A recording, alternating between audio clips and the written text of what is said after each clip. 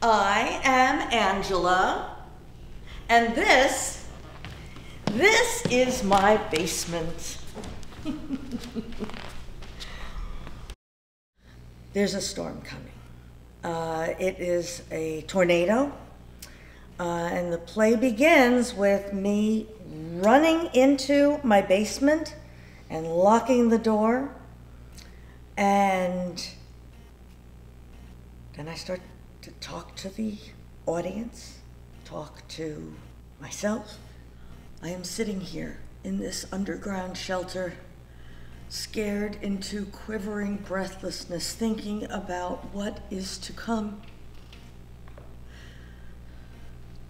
Help me, Hamlet. The fact that sometimes she lies, I felt would be fun to play, to kind of dig at the truth, find out what is the truth. My New Year's resolution to work out more is going very well. Thanks for asking. How's yours? We see into her through her quips and her jokes and her things that sound funny, but actually we find out are not really as funny as we thought they were.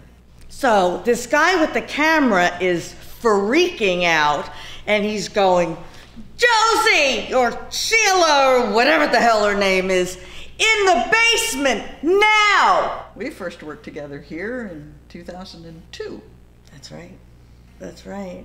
And I actually did my first production here in 1988. Oh, wow. I played Prudence in Beyond Therapy. Oh, wow. So that's how long ago it was. And this isn't your first time doing a one-woman show either, is it?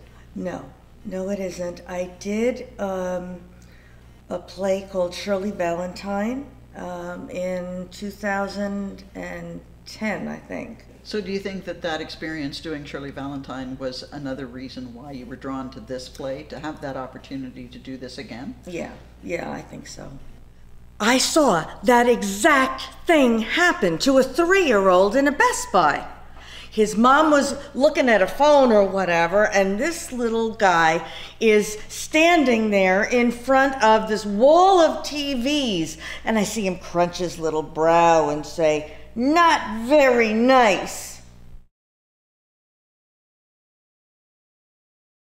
Huh?